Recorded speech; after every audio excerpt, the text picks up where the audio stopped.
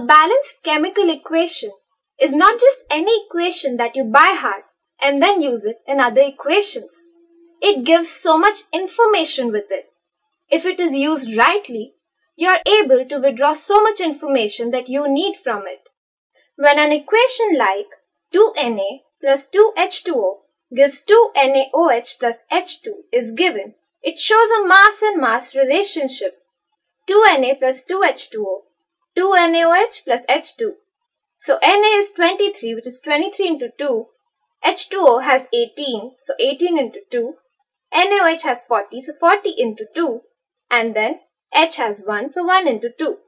46 plus 36 will give us 80 plus 2. So we get 82 grams gives us 82 grams. Now you see how it's so well balanced? It also gives a volume to volume relationship. 2 molecules of Na, 2 molecules of H2O will give 2 molecules of NaOH plus 1 molecule of H2. In this equation, if we want to know how much hydrogen we get if the amount of sodium is 230 grams, we know that from this equation that 46 grams of sodium gives us 2 grams of hydrogen.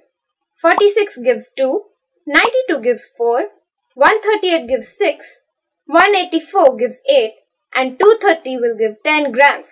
Or simply, 46 is equal to 2, then 230 is equal to x. So x is equal to 230 into 2 divided by 46, which will give us 10 grams. So what have we learned today? We have learned how to interpret a balanced chemical equation. Until next time, happy learning!